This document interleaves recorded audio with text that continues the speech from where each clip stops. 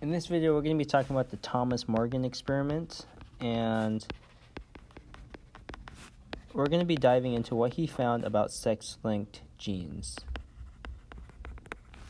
So the overall purpose of this, or his ultimate goal, was really he found evidence of the chromosome theory of inheritance.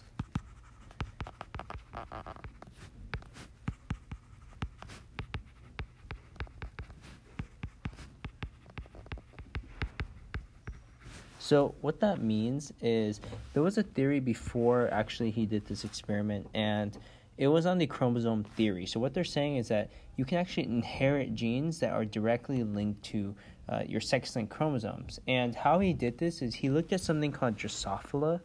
So Drosophila is actually just a common fruit fly, and he found that when he took a parent generation, so a parent generation, just think of it like the first, just like the original, the OG generation, and he took a couple fruit flies. So this is how I'm going to draw my fruit flies. And the only difference between these two is that one of them has white eyes, so I'll call this one the white eyes, and that's the male. And the other one actually has red eyes, so I'm going to use this red color to symbolize red eyes. So this one right here has red eyes, and the other one has white eyes. Now, he took these two parent generations, and what he did is he mated them together, and what he produced is something called the F1 generation. So the F1 generation, think of it like the first generation after the parent generation. And we're going to look at two of them. So we took two of them. They both came out with red eyes. So I'm going to fill in the red eyes after this. So this is representing that he took the parent generation, both with red eyes, and he mated them one more time. And what that produces is something called the F2 generation. And in the F2 generation, this is where things got interesting. So he actually found that every time he mated, there are 4 different possibilities, and it would appear in this frequency where there were 2 females with red eyes. So this right here, sorry, I forgot to put the female male. So there are 2 females, so I'm going to put 2F with red eyes. So I'll fill in the red eyes. So 2 female fruit flies with red eyes. And he also found that there was 1 red eye male.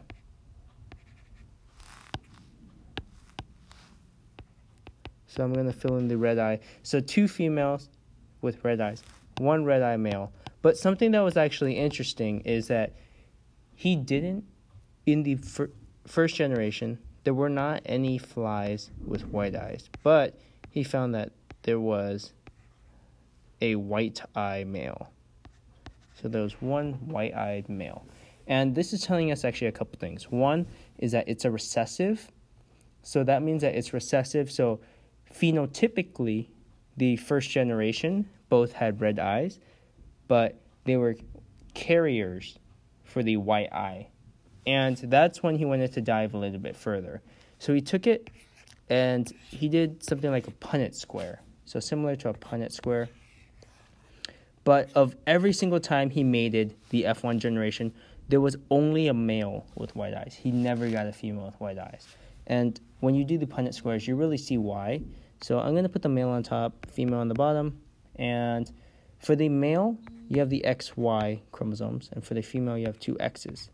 And he thought that if there were genes that could be passed down that were directly linked to the sex chromosomes, that means that they had to be tied to it. So I'm going to use capital R for red and lowercase r for white. So red is capital R. And we see that when we cross them, we're going to get XR with X lowercase r.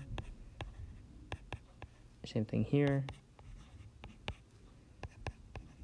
And if you look at this, there are no recessive for the white-eyed males. So when they cross, there's only red-eyed males.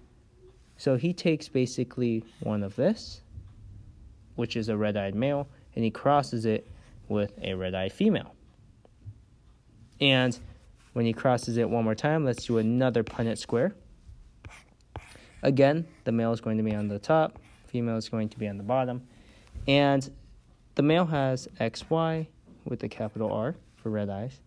The female has 2 X chromosomes, but one of them is actually a lowercase r. So they're carrying the white eye allele, but they are not exhibiting that. So phenotypically, they are not white, but genotypically, they do carry the white-eyed allele. So when you cross them together,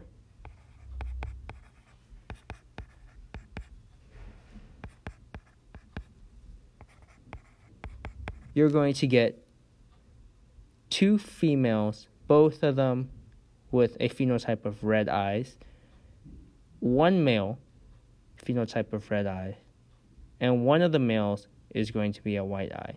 And if you look at this, there is no way in the possible combination of crossing the F1 generation to get the F2 that you would produce a female with white eyes. And that's the reason why he proposed this as evidence for the chromosome theory of inheritance and also sex-linked chromosomes or sex-linked genes, because if it was linked, that would mean that it's impossible to get a female with white eyes, and that's actually what he saw.